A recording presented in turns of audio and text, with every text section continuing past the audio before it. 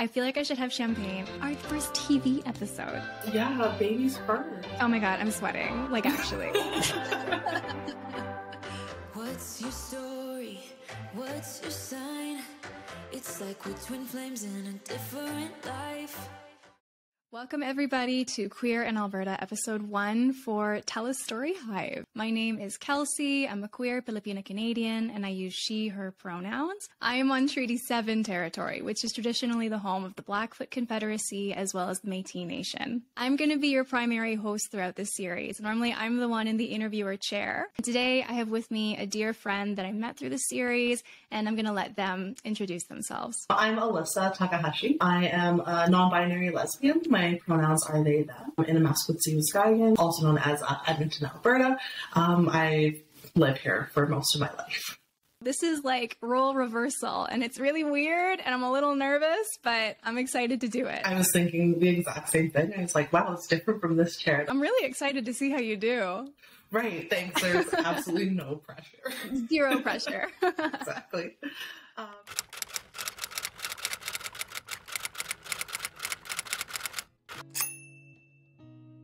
I grew up in Bonnyville, Alberta, so that's like a 5,000 population town, 3.5 hours northeast of Edmonton. I came from a really religious and conservative family. It was very different. There was no conversation about queer people, and if gay people ever came up in particular, it was like a really negative thing. It really led me to being super blind about my identity.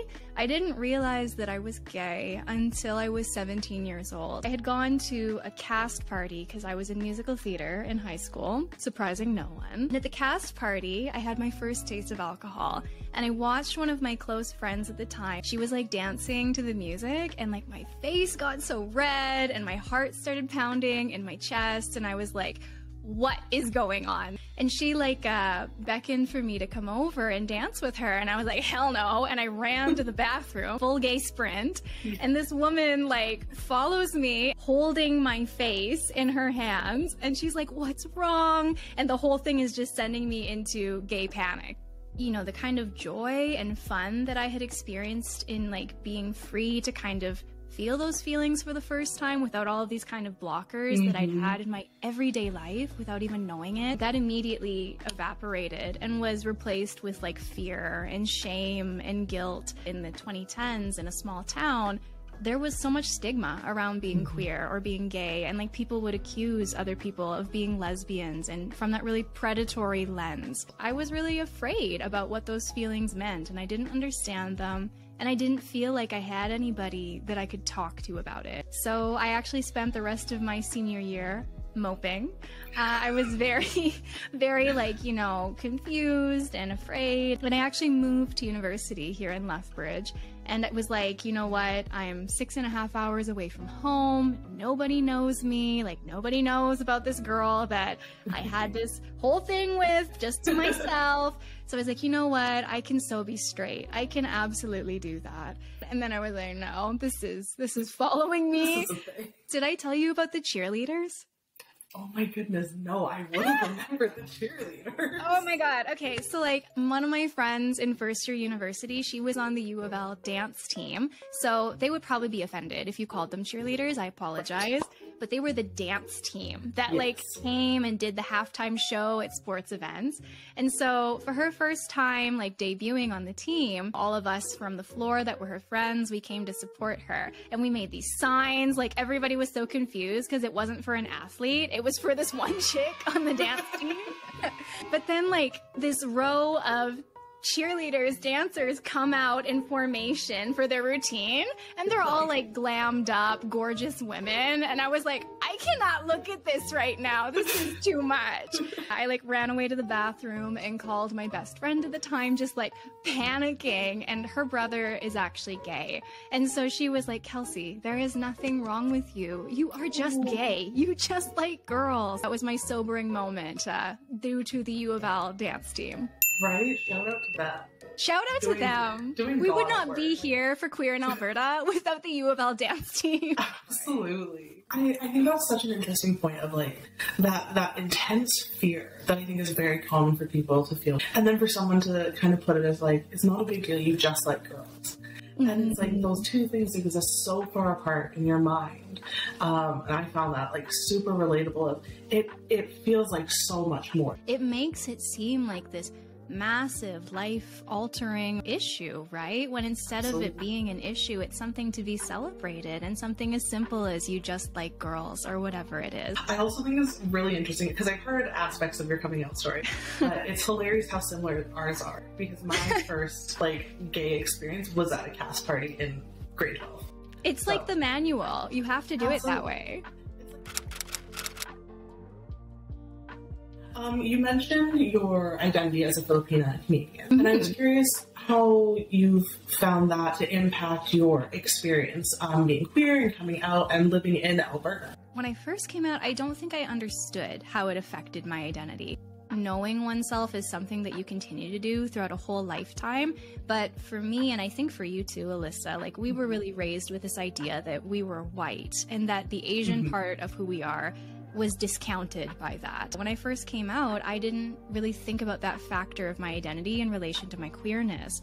But the older I got and the more that I understood how certain experiences that I have day to day in Alberta that my white friends have never experienced is directly because of the fact that I'm mixed, I started to see that kind of reach into all of the different parts of my life, including my queerness. If I go to a space or an event, I'm always taking notice and seeing that I'm like the only person of color in a room, and then feeling at the same time that like, and I'm half white. I struggle a lot as a mixed race person of color with that piece of authenticity. I see that echoed in the experiences of so many other mixed people that I've met throughout this experience and this project, where we're afraid to step into our identity because we feel like we don't have the right to do that because we've been separate by whatever it is, whether it's whiteness or growing up in a different country. And I think that's so sad that a whole generation or group of people like us feel like we don't have the right to be, and that's something that I really want to do even the smallest amount that I can to begin to challenge in everyday spaces as well as queer spaces. Sometimes when I walk into a room, I feel like I'm too many things. So which parts of my identity are either safe in this situation or going to be most palatable? And it's so nice to be in conversations with people or in spaces where all of those things are celebrated or even just acknowledged, because we contain multitudes. We're not one aspect of our identity at any time. We just finished our Christmas season, our holiday season here in Canada, and that can be a really contentious and sometimes difficult time, especially for queer people. I love my family more than anything in the entire world, but we have different views. My dad in particular was really struggling and clashing with me, and for us, it's a bit of a privilege in a way to be able to say, I'm not going to take up space with this particular aspect of my identity because we can hide it. And some people can't hide it, whether it's like you're really visibly presenting as queer or you have darker skin and features than I do. I feel really guilty in those moments because I don't want to palette myself for my father and his sensitivities as a cisgendered, white, heterosexual man, when I know that so many people from our community never have that chance or option to make it easier. There is always someone else who has something that's more complex. There is also kind of a nuance and a complexity to people who are in those situations where they're passing and that aspect of their identity isn't seen. It's such a complex issue, and I feel like even as a queer community, we're just starting to kind of scratch the surface of what that means. And I remember when we did my interview, I was kind of trying to figure, like I was at a different place of navigating all that. And I remember you actually really gave me that space, and you were like, you know, your identity is valid and you are who you are, and there's a seat for you at the table. And I think that's one of the biggest things that we can do as people of color for each other.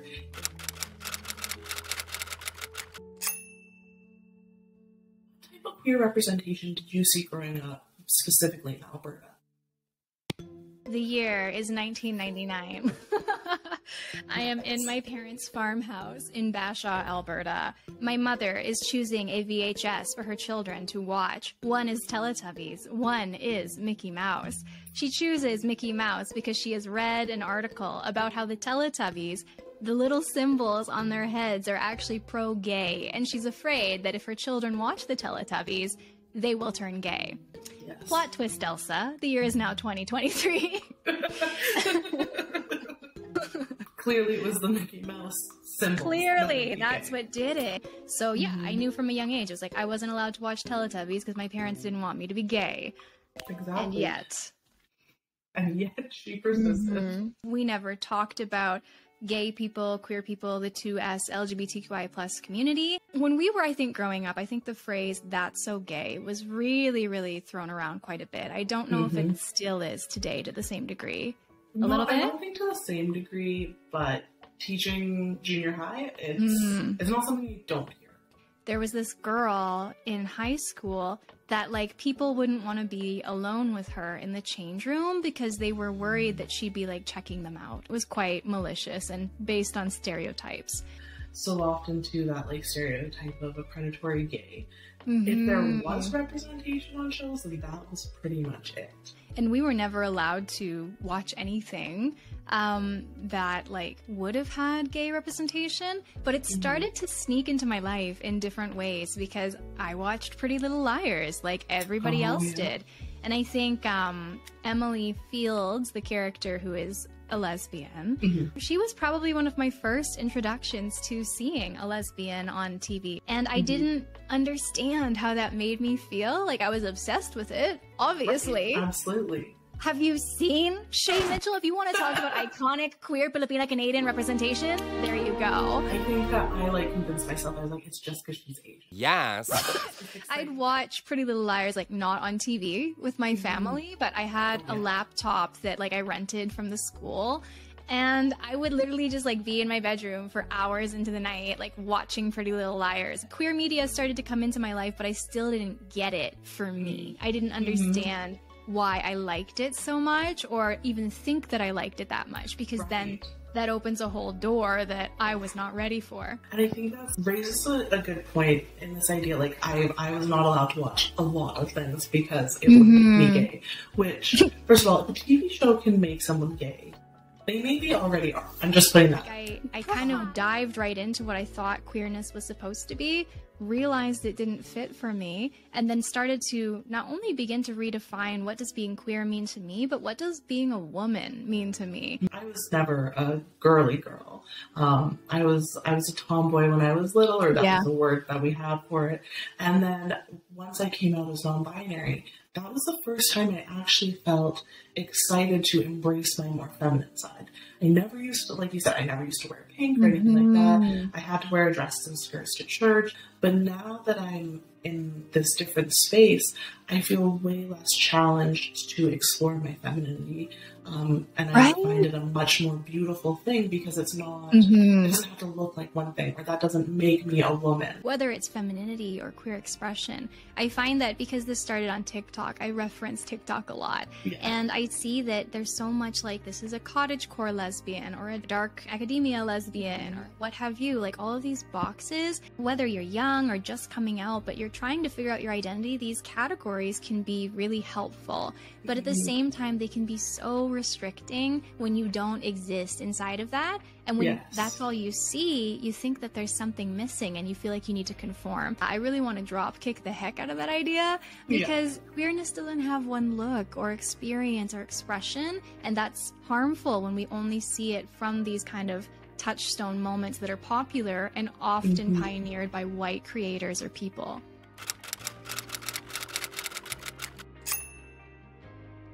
Something that I've learned a lot lately about allyship, I've learned from my sister. We weren't that close growing up, but in the last, once we became adults, we started getting closer, and then within the last year, our relationship has become something that I never imagined it could be. And I really only come out as non-binary in the last year or so. I think it's even changed since our first interview. Yeah, you were just thinking about it when we first chatted. Yeah, absolutely. And my sister has been my biggest champion, like other than my wife. And I didn't really expect that from my sister. And the number of difficult conversations that she has chosen to take on and then tells me about afterward, I have no idea it's happened. Especially with our parents. Like, my parents are loving people. I have a great relationship with them. But again, I was like, they're older. I don't think they're really going to get this. And so when I came out, I kind of gave them that pass. I was like, you know, I'm still your kid. you don't use my pronouns, it's fine, whatever. And then my sister, at Christmas, I guess, she stayed later to talk to them and was like, Alissa gave you a pass. They shouldn't have. You need to, be respectful and notice these things. And the text my mom sent me afterward was beautiful. And then all my sister said to me was like, hey, talk to mom. And then I was like, dude, you didn't just, like, you went to battle for me and stood up. And nothing she said was, like, it wasn't a battle. It was an open conversation. But the fact that she did that, like, I was really trying to work up to it. And I was like, I don't know how I'm going to do this. And then she did it. And she did it. And the mental load that she took from my plate was huge. It's those conversations, like you're saying, that they go a long way. And if it's not uncomfortable for you, it's a lot for us. It makes me think of my brother over this recent Christmas holidays. My brother has never, I think, openly told my dad in particular that he's supportive of the fact that I'm gay. And so the two of them were outside of the house, and my dad just was really upset, and he was talking about how, in the Bible it says it should be with a man and a woman so that you can have children. And my brother was like, okay, what does that mean for every straight couple that chooses not to have children? Or maybe they can't have children. Are they doing something wrong? And, kind of starting the process of speaking up. And my brother eventually got to the point where he was like, I don't think there's anything wrong with ate, which, in our culture, you call someone who's like your big sister ate. He was like, I don't think there's anything wrong with ate liking girls. And my dad was really, really shocked by that. He was like, you're an advocate for your sister. And JR was like, And my dad was like, I don't know if I could ever be an advocate for her. And so that was painful to hear. But the fact that my brother stood up for me and was showing that this is not just an isolated Kelsey issue, that something's wrong with her for thinking this way, and instead being like, no, I support her, to my father, huge. That is huge. Wow, way to go. Yeah, he's pretty great. So this is for all of the siblings. Absolutely. I want to also acknowledge that my father is a wonderful, wonderful person. And I think part of the labor that I have to do is understanding that his views come from the world that he grew up in. So he grew up in a small, isolated farming community in central Alberta, very intensely religious. And that's where that's coming from, right? It's just a different generation.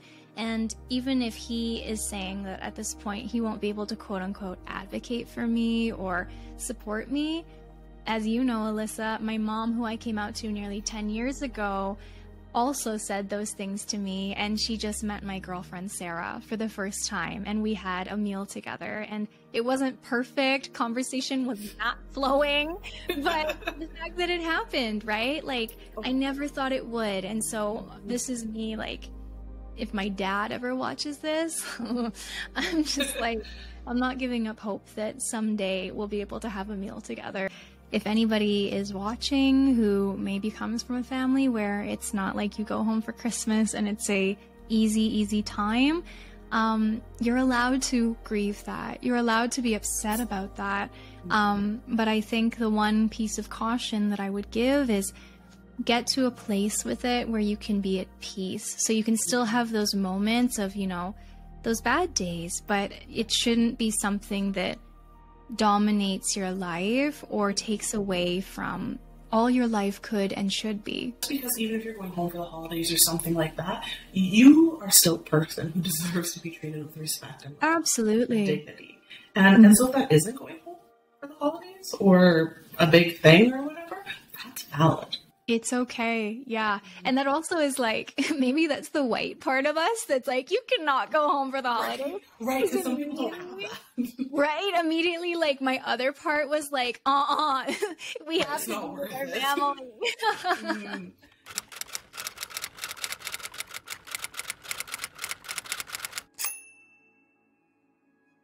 What would you want to tell your younger self? I knew this was coming. Or what would you cry to your younger self? Yeah, isn't that right? Yeah.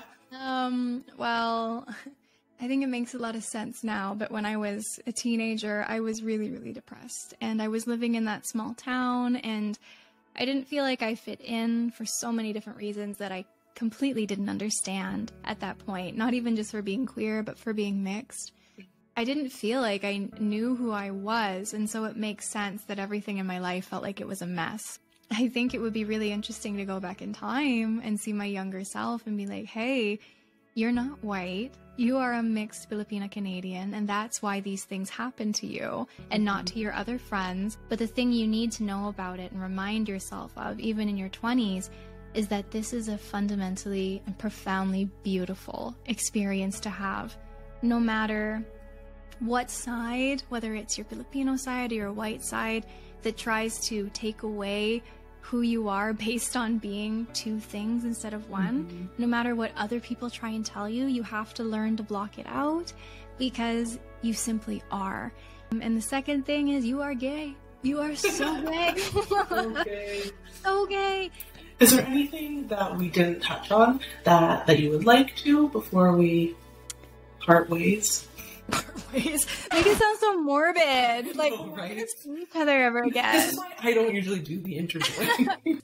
I guess, like, the main thing is this is kind of what you can expect. So you're going to hear from, with this series, 5 or 6 other queer Albertans. We have Indigenous representation, Two-Spirit representation, limb differences.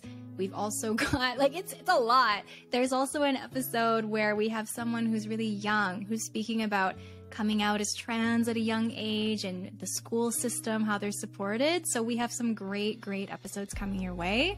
A shout out for Alissa. Obviously they did amazing, but if you want to keep in touch with them and everything they're doing, what social media would you like to share? Absolutely. So I'm on Instagram. I have 2. I have one that's public, and it's at Just Takahashi. My last name is Takahashishi. That's my public Instagram that my students follow and things like that. So if you were to message me or wanna kind of see what's going on, that's probably the best place. You can follow me on TikTok with the username @_Kelsifer. So that is _KELSIFER. If you want to see the other Queer in Alberta episodes that were already released pre this Storyhive season, you go onto YouTube and look up Queer in Alberta, and that should be me. If there's somebody else doing it, we may have to investigate that. And it's also available as a podcast on Spotify, Apple Podcast, Amazon, Google, like all of it. I went nuts. And of course, Alissa's original episode, I think it's season 1, episode 4, is there. And we get into a whole conversation about race and identity and your own coming out story. So if you loved Alissa, definitely go look at that episode. We're dreamers. Don't give